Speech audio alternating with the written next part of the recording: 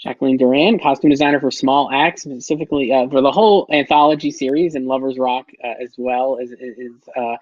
The anthology program is based on the real life experiences of London's West Indian community, and it's set between 1969 and 1982. Jacqueline, Steve McQueen has talked a lot about how personal these collections of films are to him, especially Lovers Rock. I guess, can you talk a little about what your initial conversations were with him regarding the costumes for the whole series, but especially that episode? I should just be clear about that. I did start off with the idea of doing the whole series, but I didn't do it. I just did 2 specific episodes, which were Lovers Rock, and I think it ended up being called Alex Wheatle.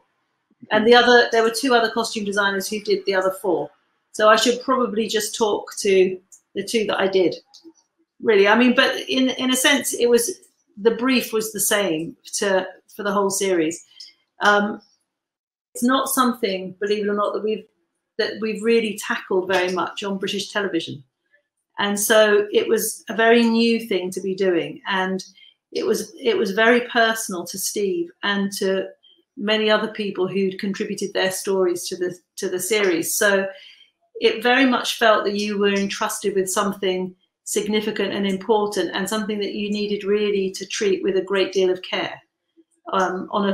It was people's personal stories. It wasn't things in the public domain, and it was not something that had been told before. So I really felt the weight and the responsibility of getting it to portray it as accurately as possible. That really was the brief, was to do justice to this world, which we hadn't really looked into on television before in the UK.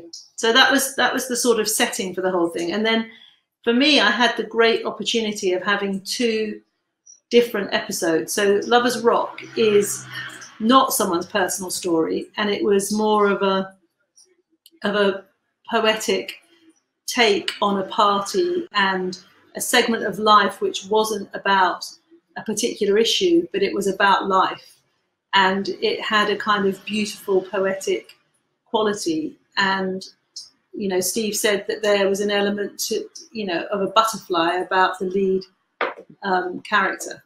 So there were all those things to bring into it. So I had the possibility of taking that approach. And then the Alex Wheatle story, it was completely the opposite, because I went to meet him and I talked to him and I read his books, and I looked at, there's a lot of photographic reference of Brixton in that period.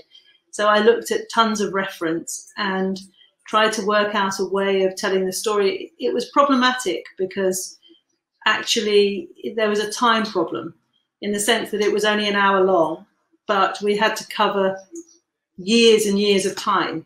So it kind of crashed a little bit, because you wanted to show the passage of time, but you didn't have time to keep changing costumes. So that was a little bit problematic, but it was great to have the opportunity to do the 2 different approaches in my 2 episodes. At the risk of asking you to pick a favorite, or but is there an approach you prefer? I guess, like, do you like, or are there elements of each I'm sure that you enjoy? But creating something like you said, like Lovers Rock, is not necessarily based on any real person, so you're maybe a little more freedom.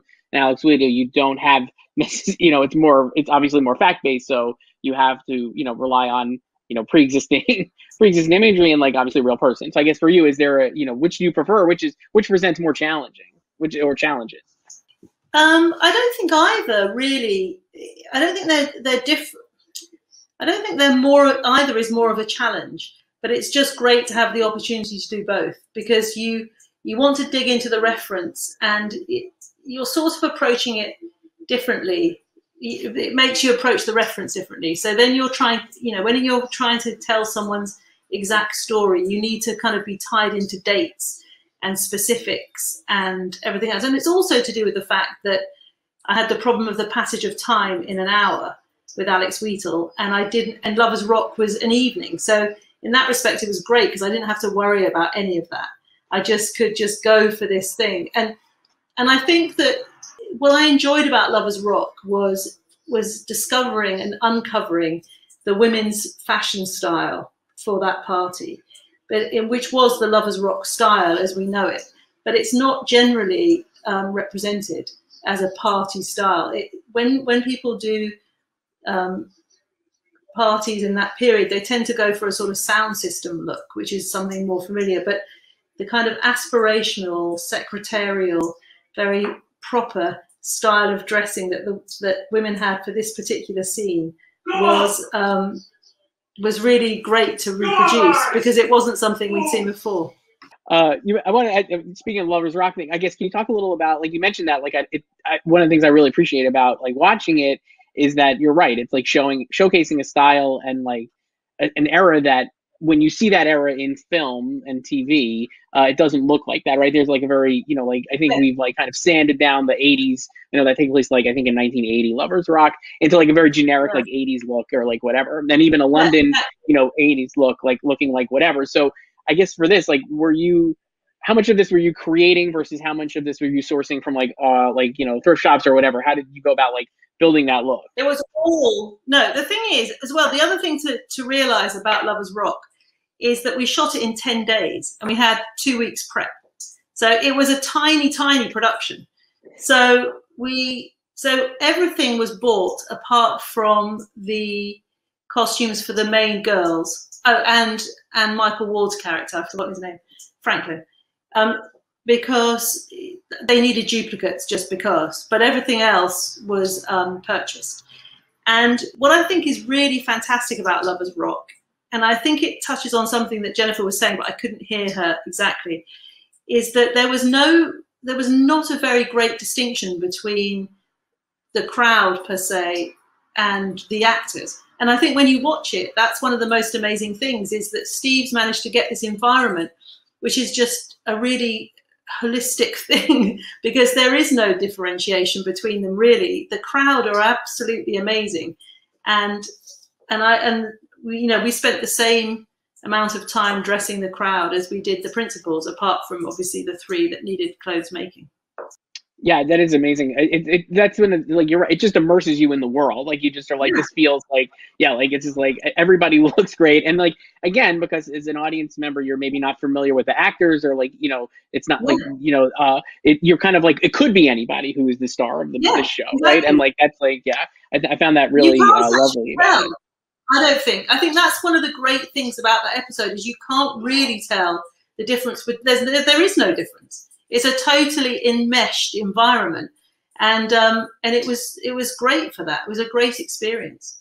So you mentioned, like, obviously the mission statement and talking to Steve about these 2. I guess, like, what was it like once you got that and got those like, you know, marching orders or whatever you want to call them, and then went ahead and, you know, did the work? I guess, what was he like as a collaborator? I know he's like obviously such an incredible director, and like, you know, like, I guess, what was your collaboration with him after getting, you know, like, the idea of like his thoughts on it? He loves you to contribute to the telling of the story and the making of the film. So he loves you to come up with ideas and to show him different options and to just throw things out there. It's a bit like the Lovers Rock look. You know, it wasn't a done deal at the beginning that we were going to go down this path, because, you know, in some ways it's a heightened reality. You know, things wouldn't have been purely one look in the way that we chose to represent it, but it was, you know, it was something that we discussed looking at the reference, and we just went for it. But he's a great collaborator. And he's very interested in seeing, you know, everyone's contribution. At the risk of asking again to pick a favorite, is there a costume in Lovers Rock, like, one of the looks that you specifically were like excited to recreate, or like, you know, like to showcase? There was actually, but there is really a favorite costume of mine, but it's not what everyone will want me to say, but it's the girlfriend of the doorman. And I spent a lot of time fitting her, because I wanted to have this kind of specific idea of a Rasta girlfriend going to the party, and how she would be in relation to the other girls at the party, and how she would be in relation to her boyfriend, and all these things. And I was really pleased with how she ended up looking. So yeah, I guess that's one of my favorite costumes. That's good. There you go. But no one probably noticed her, but I enjoyed it myself. So there we go. That's great.